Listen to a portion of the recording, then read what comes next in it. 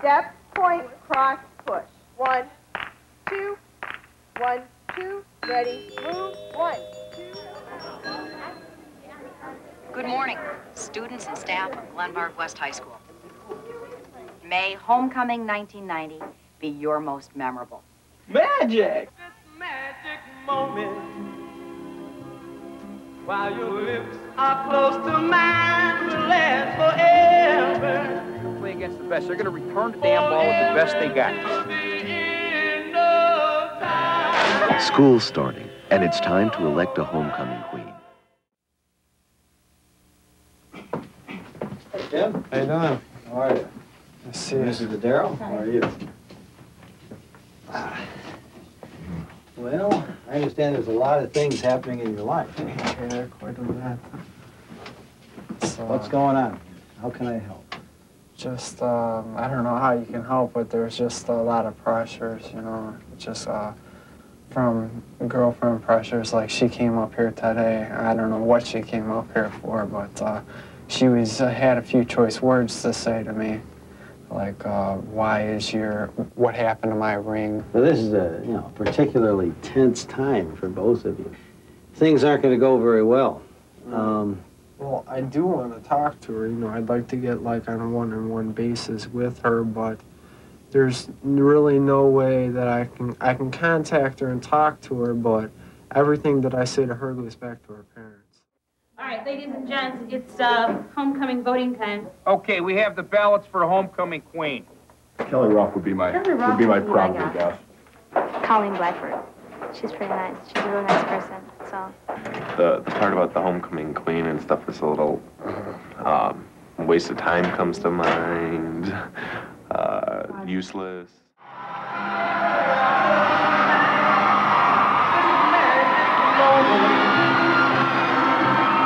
That's senior Kelly Ruff, escorted by Rod Paraji.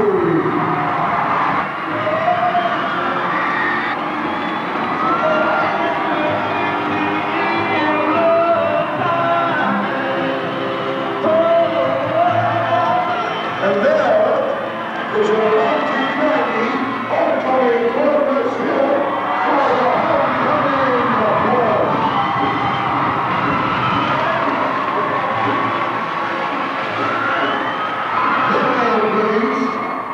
The homecoming queen for 1990, Glenbard West, Queen of the Hill, Senior Kelly Ruff.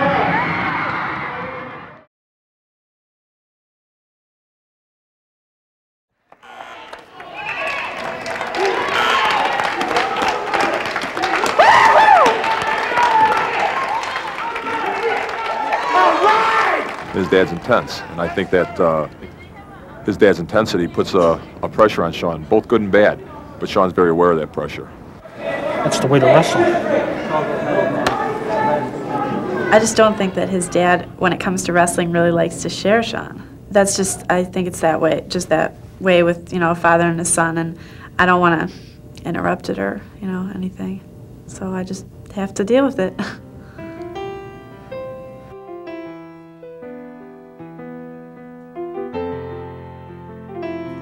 Well, I like the best that she's easy to talk to. I mean, when you have problems or when you just want to talk to somebody, she's just there. Because I don't have a way with words all the time.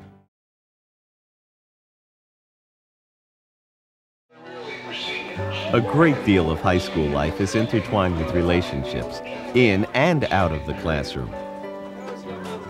As in the case of varsity football player Mark Palicki, who's in the process of learning a lot about a very close relationship with his mother. Mark, you should probably have a sweater or a sweatshirt on today because it's cool outside. Today's the 1st of October. So if you're going to homecoming, 3 weeks. You gotta give a girl 3 weeks notice, remember? That's the rule. Nothing can replace, I don't think, the special relationship a mom has with her sons. And Mark's our youngest. We only have 2 children. So I may have a tendency to hang on a little bit more.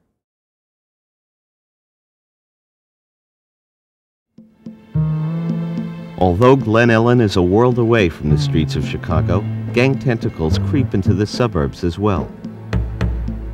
I figured if I joined a gang, I'd probably be somebody. People would know me. I'd be known. I mean, you can go out on the street corners, you know, and if you want drugs, you know, you can get drugs no matter what, you know, and you can have somebody get, you know, beaten to death if you want to just by the snap of your fingers. And then it got really attractive. I mean, that's when I started, you know, getting really hardcore at it. I mean, I'd do anything to stay in this, you know. You know, they'd ask you, would you die for this? Which I said at the time, yeah, I would. And then that's when I really started thinking, you know, when I went home that night, I thought, wait, why would I want to die for this? You know, I'm not going to die and leave my family and everything for a gang. Normally, when these kids want to get out of a gang, they have to be V'd out, which means take their violation, which in the case of a guy could mean just taking a beating from the other gang members. So they have said that they're either going to V him out or they may let him walk. I don't know.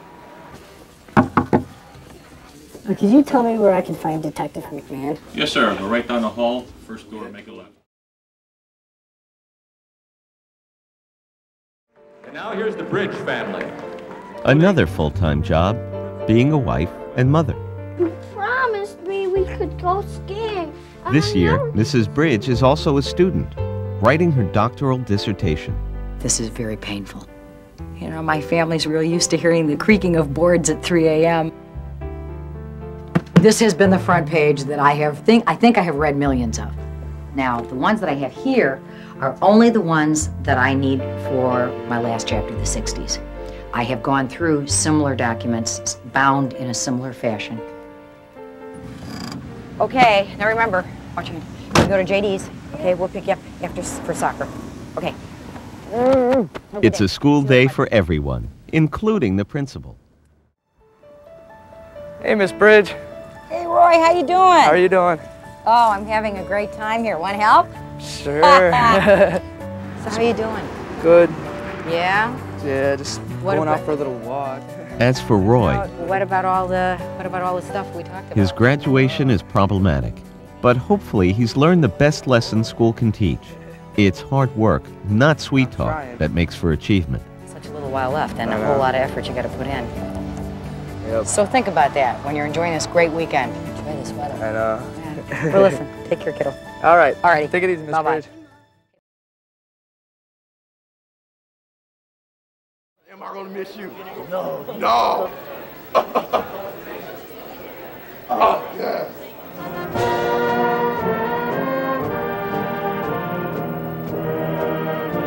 For the 372 seniors of Glenbard West High School, it's been a year filled with laughter and tears. Memories.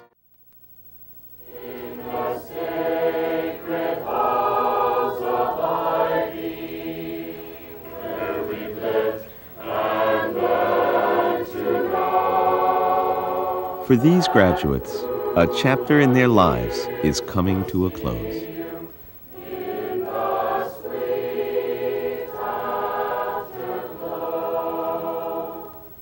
Gathered before us this afternoon are nearly 400 young men and women whose roles in life are about to change before our very eyes. It gives me great pleasure to present to you the Glenbard West High School class of 1991.